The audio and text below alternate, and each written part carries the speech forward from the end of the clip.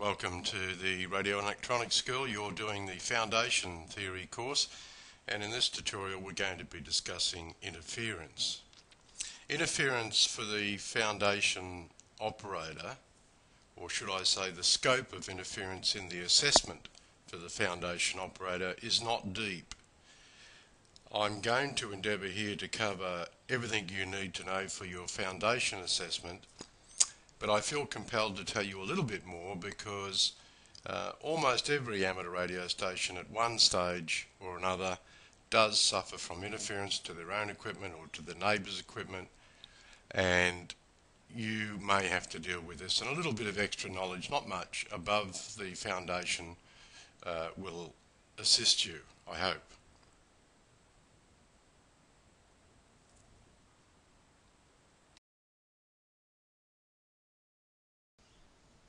This slide shows a amateur radio station, and pictorially at least anyway, next door we've got his or her neighbour.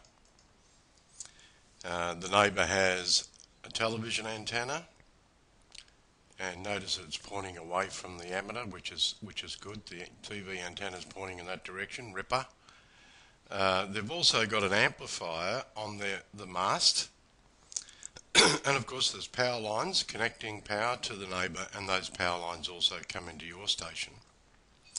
And this neighbour has a number of household appliances. They've got a stereo sound system, they've got it's probably a 5.1 channel sound system, they've got a clock radio, they've got a computer, they've got a TV of course, and they've got a telephone. In Australia, devices that are non-radio devices, such as computers, clock radios, sound systems and telephones, they are required to meet certain electromagnetic compatibility standards. That means these devices are required to meet certain minimum standards so that they can live jointly in an environment with a radio transmitter. Clock radios are not supposed to pick up amateur transmissions on 14 megahertz. Sound systems are not supposed to pick up radio frequency signals. Neither are telephones or computers. Power lines are not supposed to conduct radio frequency energy, but they do. So we're going to talk about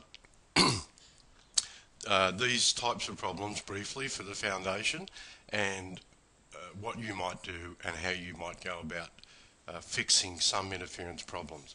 I'll just give you one tip as an amateur radio operator.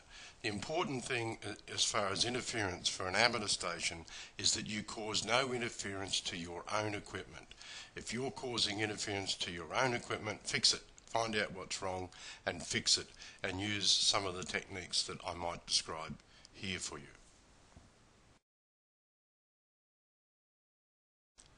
Let's have a look at the ways that radio energy can get into non-radio devices, or even radio devices from an amateur station. You could think of this home as you like, as your own home, because the best place to experiment with interference suppression is your own home.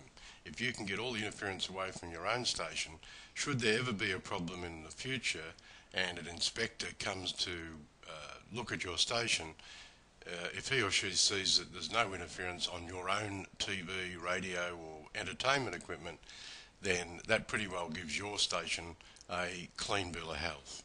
Let's have a look at how radio waves, we're going to presume that the radio transmitter is not faulty at this stage. So how could a radio signal get into this equipment? It could be radiated. A radiated signal could get into this amplifier on the TV and overload it. That would cause interference. Radiation could go straight to the TV antenna and cause interference. We want to locate our amateur radio antenna as far away as possible from the TV antenna of your neighbour or your own. If you have a directional antenna, you would avoid pointing that antenna in the direction of your neighbour's antenna if there was an interference problem. You would point it the opposite direction or some other direction, but you certainly wouldn't point a directional antenna at a TV antenna or even the neighbour's house if there was an interference problem. The other way that interference can get into is there's more radiation. We can get direct radiation into sound systems, telephones, clock radios and computers. That's direct radiation. They have leads. The speakers have leads on them. The telephone has a lead on it. The clock radio has a lead on it. The computer has leads and speakers and all sorts of nonsense on it. Those leads and things can pick up radio frequency energy and conduct it to one of these devices, and that would cause interference. So there's radiated interference, and the last one that we're going to be discussing anyway is conducted interference. You are connected to the power lines at your place, your neighbour's connected to the power lines. It's possible, for example, for radio frequency energy to enter the power line system and go into your neighbour's home that way. And your neighbour's home has lots of household electrical wiring. There's wires going up and down walls. Imagine seeing the house invisible and just seeing the wiring in the house. There's an awful lot of wiring there, and that's like a big antenna, and your amateur transmission can be picked up by that wiring and conducted to one of these devices. That's conducted interference. So there's radiated interference and conducted interference. If your transmitter is faulty, no matter what you do here, you won't be able to fix the problem. If your transmitter is radiating harmonics, harmonics are multiples of your transmit frequency. So for example, if your neighbour liked watching VHF channel 29,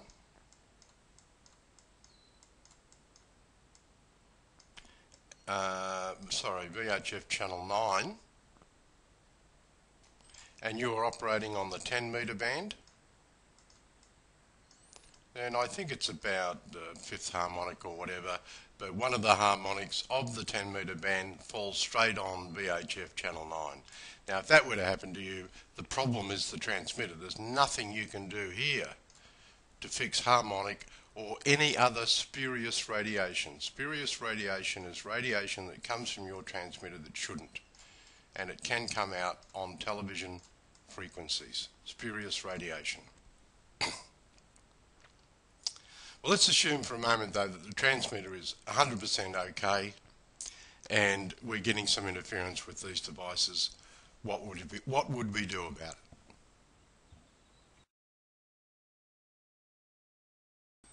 When you're dealing with interference problems with neighbours, it's very important that you be diplomatic, that you apply diplomacy. If your neighbour comes to you and says, hey, look, I'm getting interference on my TV set, it wouldn't be very, very diplomatic to say, well, you know, too bad, mate, I've got a licence to use my amateur station. That's only going to put the neighbour offside and increase your probability of being able to deal with interference problems in the future in a friendly manner. So be very, very careful. I'm going to presume that this is your own home and you're trying to fix your own interference. Let's say you're getting interference on your sound system. Well, your best friend is the RF choke. The RF choke is just a ferrite rod about 10 millimetres in diameter and about, calculating it out, trying to do it in millimetres, I think it's about 200 millimetres long and about 10 millimetres diameter. You can use a shorter piece if you want to. And an RF choke is formed just by winding a cable around the around the ferrite rod and holding it in place with cable ties. So you don't have to cut any wires, you just have to grab a wire and wind it around the RF choke and hold it in position. So suppose the sound system was getting interference. Well, the sound system has an amplifier, and on the back of the amplifier there are speaker leads, many of them sometimes. If you install an RF choke in this position here, right next to the amplifier, put that in, put an RF choke in there, and the way you do that, you simply get a ferrite rod, and you get some of the loose speaker cable that's left over and you wind it around that ferrite rod. In fact, you can wind up all the loose speaker cable if you want, and then you go to the speaker. And that RF choke, and with a greater than 90% probability, that will cure sound system interference. The same applies to the telephone. The telephone has a lead which goes into the wall socket. If a telephone is getting interference, stick an RF choke on it, close to the phone, up here, and wind the telephone lead around the ferrite rod. Same thing with the clock radio. Computer, just wind a ferrite rod around the power lead of the clock radio. Speakers of computers are notorious for picking up radio frequency energy because they don't have any RF filtering as a rule, and it's the same technique as we used here. On both speakers, or you can get one rod and wind the two speaker cables around the ferrite rod, and more than 9 times out of 10 that'll stop any problem that you have. If the interference has been picked up by the mains and conducted into the neighbour's premises, you may have to install at your station what's known as a mains filter. It's a low pass filter that passes the main. So if you're getting radiation that's going into your home and that's being conducted by the power lines to your neighbour and causing interference, you could try a mains filter, or you could simply try winding ferrite rod around all the leads of your station.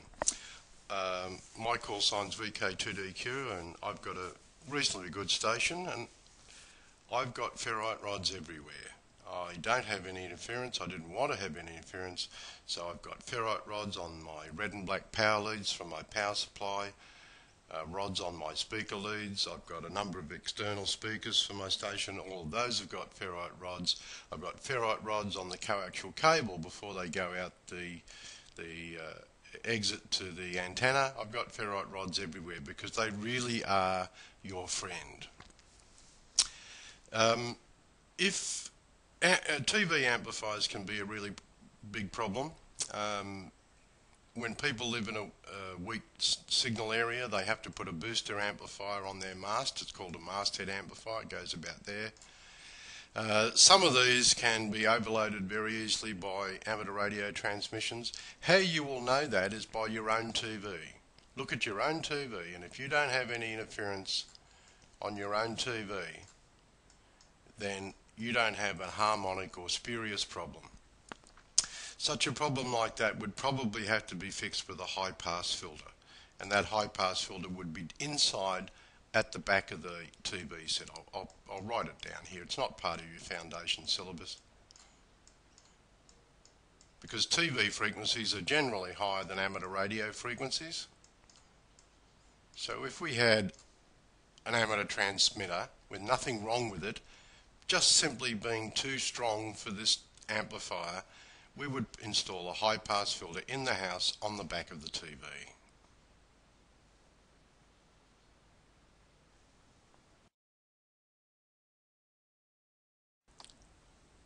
Finally, if you've done everything that you can do, or your neighbour's just not cooperating with you, you've reduced your power, you've restricted your operating times, you've pointed your antenna away from him, you've fitted filters to your own equipment, he won't let you fit filters to your equipment, or indeed you may not want to fit filters to his equipment or her equipment. Remember, some of these household appliances can cost many thousands of dollars, and if you go over there and fit a filter with the pure intent of assisting your neighbour, and then 2 or 3 days later that TV breaks down, well, guess who's going to get the blame? So sometimes it's really is best to do everything you can perfectly in your own home. And if the neighbour doesn't cooperate, the one who's experiencing the interference, make sure first of all that you have no interference on your own equipment, and then your next responsibility as an amateur radio operator is to contact the Australian Communications and Media Authority, which is the website up on the slide now, and they have a form which they'll send you to fill out, and your neighbour, and they will come and investigate the problem. But they will charge a small fee, I believe, but not against you if they don't find a problem with your station. That's interference for the foundation license. Thanks for your attention. I hope that's of some use to you.